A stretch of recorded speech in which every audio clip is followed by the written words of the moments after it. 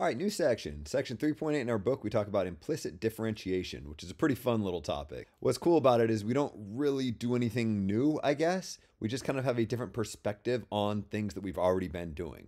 What do I mean by that? Well, let me kind of start with an example. What a typical problem has looked like in our class is, maybe I ask you to take the derivative of, let's say, x plus 3 times x minus 3. And maybe what you do is look at this and you're like, I don't really want to use the product rule. So what I'm going to do is I'm going to algebraically rewrite what I have inside the derivative symbols. And since x plus 3 times x minus 3 is just x squared minus 9, I can say that the derivative of this original expression is the same as the derivative of x squared minus 9. And the nice thing about this form is it's a derivative that I can take, right? It's 2x minus 0, in other words, just 2x. The point is, a typical problem in this class might be written sort of this way. I kind of think about this as like a linear fashion, like we have one line and then a line below it that it's equal to and a line below that it's equal to and so on. Contrast that with solving equations. So I don't know, for example, if I gave you the equation x squared minus 9 equals 0. I mean, there's a few different ways you can do this, but one way you could solve this equation is by adding 9 to both sides of the equation, which produces x squared equals 9. And then at this point, you can take the square root of both sides of the equation, and you get x equals plus or minus the square root of 9. In other words, 3 is your solutions. Down here, we're kind of progressing in this like linear fashion where in each step we write a line below the line that's equal to the line above it. Over here, what we're doing is kind of similar in that in each step below the line, we're writing another line that's equivalent to the line above it. But really the way we're moving from one line to the next here is by doing things to both sides of the equation, right? From here to here, I added 9 to both sides of the equation. From here to here, I took the square root of both sides of the equation. I'm not doing things to both sides of the equation down here with derivatives, but it turns out you can. It turns out it's perfectly legitimate to take the derivative of both sides of an equation. And if that's ever useful to you, you can do it. The fact that x squared minus 9 equals x plus 3 times x minus 3 means that the derivative of x squared minus 9 equals the derivative of x plus 3 times x minus 3. I mean, you could argue that the fact that we're allowed to take the derivative of both sides of an equation is kind of coming into play as we rewrite these different lines, but we're not explicitly taking the derivative of both sides like we did up here. But you can. Maybe a better illustration of that is I could give you f of x, some function equals x squared minus 9. And then if you took the derivative of both sides of the equation, you'd be saying f prime of x, the derivative of f of x, is the derivative of x squared minus 9. Maybe up until today, you thought about this as sort of the question and this is more of the answer. But another way that you could think about this is I have an equation here, and to produce the line down below, I'm taking the derivative of both sides of the equation. I don't know if this is helping anybody. The point that I'm trying to make is it's perfectly legitimate mathematically to take the derivative of both sides of an equation. And that hasn't really been helpful. I mean, maybe it gives a slightly different perspective on the things that we've done so far, but it's definitely not anything we've had to worry about, which is why we've never really worried about it. But it turns out there's a very practical use case for taking the derivative of both sides of the equation, and it happens when your equation is solved implicitly as opposed to explicitly, which is where this name implicit differentiation comes from.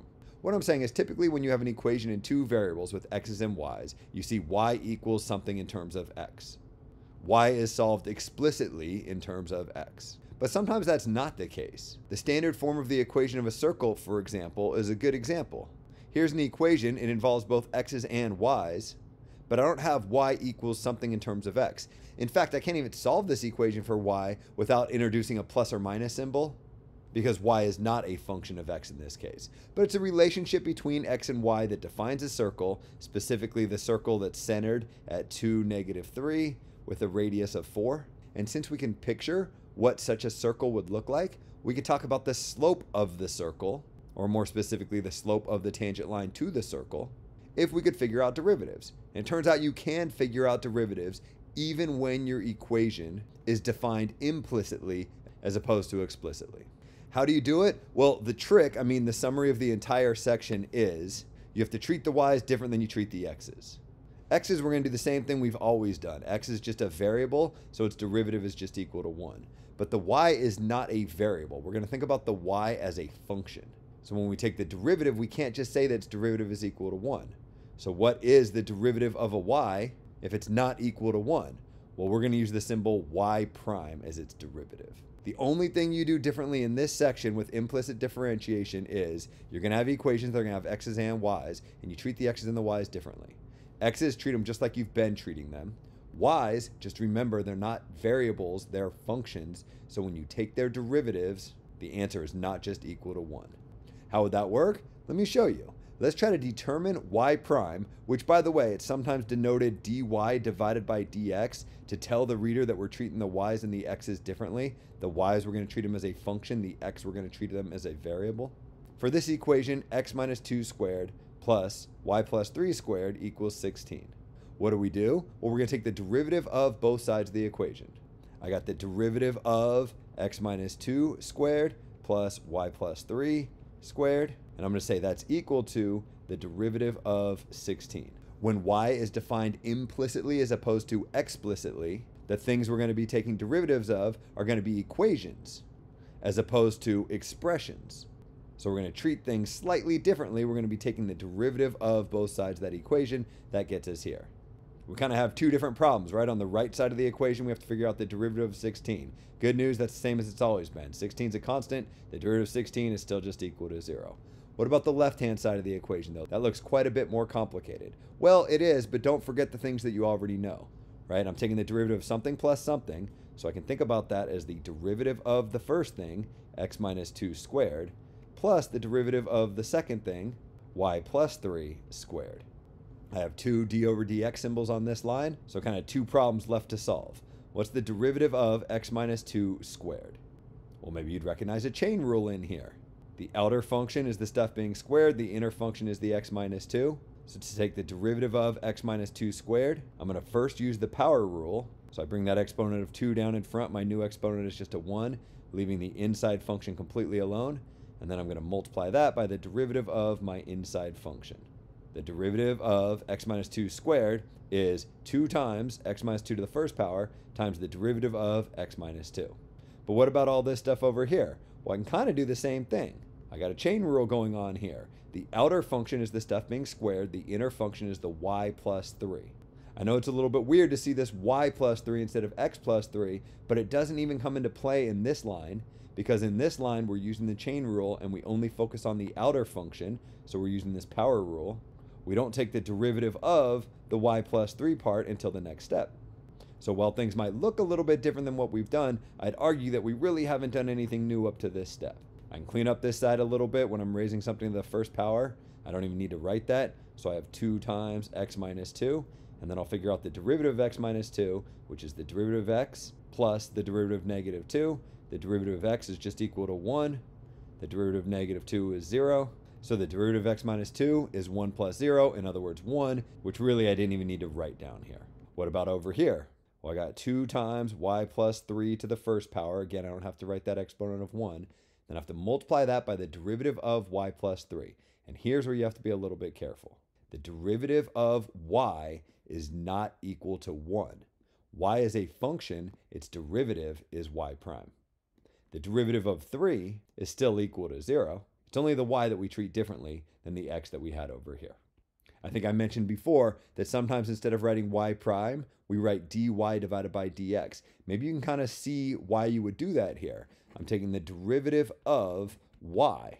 I just call that y prime because I like that notation. But if you thought about this as a fraction, y divided by 1, and if you thought about this as multiplication, it's not multiplication, but if you thought about it as multiplication, d divided by dx times y divided by 1, I guess would be equal to dy divided by dx. We're not multiplying these things together at all here, but the reason this notation is chosen for the derivative of y is because if you kind of think about it as multiplication, then things sort of work out. I don't want you thinking this is multiplication here, so I'm not going to write things as dy over dx. I'm going to use y prime as the derivative of y. But just in case you have a teacher in the future that writes things a little bit differently, that might be why. Let's clean things up a little bit here. I got 2 times x minus 2 times 1, which I don't even have to write, plus 2 times y plus 3 times y prime plus 0, in other words, y prime, that's equal to 0.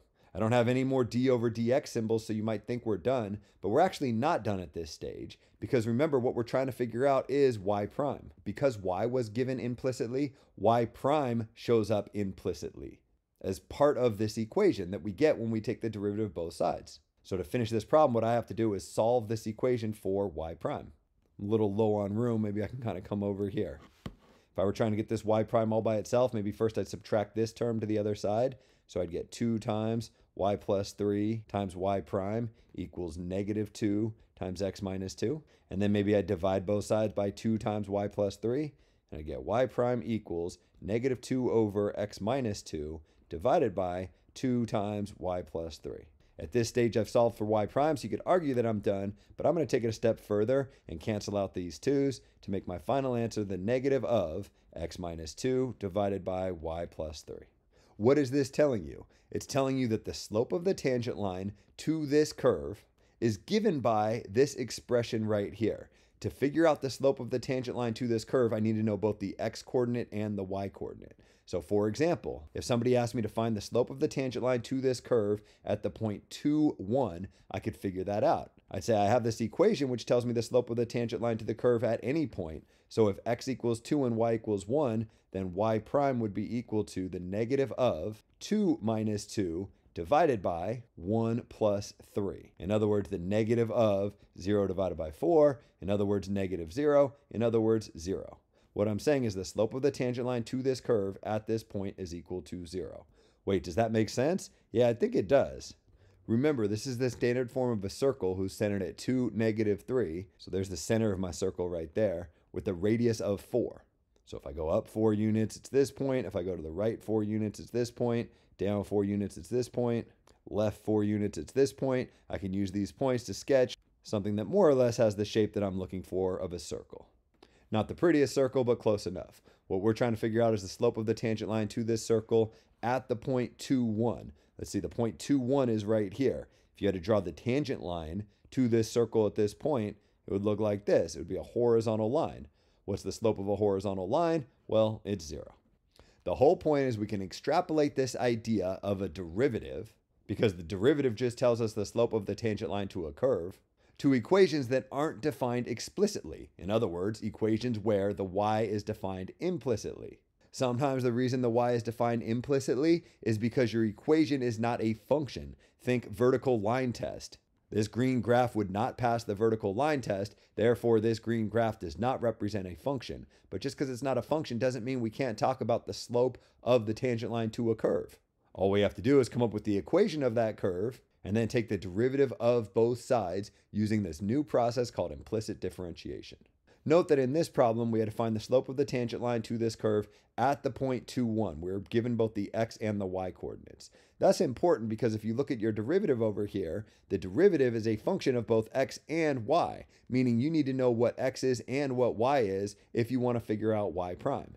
And that makes sense. Look at this example down here. We have the exact same circle, centered at 2, negative 3 with the radius of 4, so it's what's pictured up here in green. Suppose we're asked to find the slope of the tangent line to this circle at x equals 4. Well, that's kind of an unfair question, right? Because x equals 4 right here corresponds with 2 different points on this curve. Why does it correspond with 2 different points on this curve? Because this curve is not a function. If this curve is a function, then it passes the vertical line test, so a given x coordinate can only have one y coordinate that it corresponds with. So we never run into this problem if we have a function.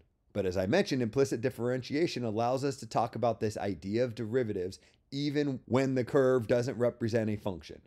And that's what's going on here. So what's going on in this question? We want to find the slope of the tangent line, but you're like, right, is it the slope of this tangent line right here, or is it the slope of this tangent line down here? Well, they tell us that the y coordinate is greater than negative 3. So specified in this problem is that we're talking about this point and not this point down here. But that has to be specified. It's no longer enough to just be told the x coordinate. You need to either explicitly be told the y coordinate like we were up here, or be given enough information that you can figure out what the y coordinate is. What is the y coordinate right here? Well, I know the x coordinate and I know the equation of the circle. So all I got to do is plug into this equation 4 everywhere I see an x. 4 minus 2 squared plus y plus 3 squared has to be equal to 16. Note, I'm not plugging into the derivative. I'm plugging into the equation itself because I want to know the y coordinate of this point right here. On the left, I got 2 squared plus y plus 3 squared equals 16. 2 squared is just 4. So if I subtract 4 from both sides, I get y plus 3 squared equals 12. My goal is to get this y all by itself, so I'm going to take the square root of both sides of the equation. I got y plus 3 equals plus or minus the square root of 12. So when I subtract 3 from both sides, I get y equals negative 3 plus or minus the square root of 12. Wait a minute, plus or minus, doesn't that give you two different values of y? Yeah, absolutely it does, right? This equation does not know that y has to be greater than -3. This equation is telling me when x equals 4, y could be this value or it could be this value. This value is -3 plus the square root of 12. This value is -3 minus the square root of 12. How do I know that? Because -3 is right here. And the square root of 12 is a positive number. So if I add to -3, it brings me up to this value. And if I subtract from -3, it brings me down to this value. What I'm saying is because y is greater than -3, that tells us our y coordinate is -3 plus the square root of 12. So what's the slope of the tangent line to this curve if x equals 4 and y equals -3 plus the square root of 12? Well, we do the same analysis we did before. This equation right here gives us the slope of the tangent line at any point x comma y. So I just copy exactly what I see up here, changing all of the x's into 4s and changing all of the y's into -3 plus the square root of 12. This expression tells me the slope of the tangent line pictured in pink up here. I can simplify it a little bit. 4 minus 2 is equal to 2, and -3 plus 3 cancels out, so I get the negative of 2 divided by the square root of 12. It's tempting to leave your answer like this, but maybe you learned how to reduce radicals. One thing you might recognize is the square root of 12 is the same as the square root of 4 times the square root of 3. And the reason it's beneficial to write it that way is the square root of 4 is just equal to 2, because 4 is a perfect square. So I get the negative of 2 divided by 2 times the square root of 3, which simplifies to just -1 divided by the square root of 3. We've simplified this fraction, but we can actually go a step further by rationalizing. If you multiply the top and the bottom by the square root of 3, you get negative square root of 3 divided by 3. This is the answer to the question, and you don't have to go any further. However, if you recognize that value, negative square root of 3 divided by 3, it comes from the fact that the point that I chose up here corresponds with an angle of pi over 3 measured in the standard position. So thinking back to your trig class, you might remember that the slope of this line in green right here is given by the tangent of pi over 3, and the tangent of pi over 3 is equal to the square root of 3.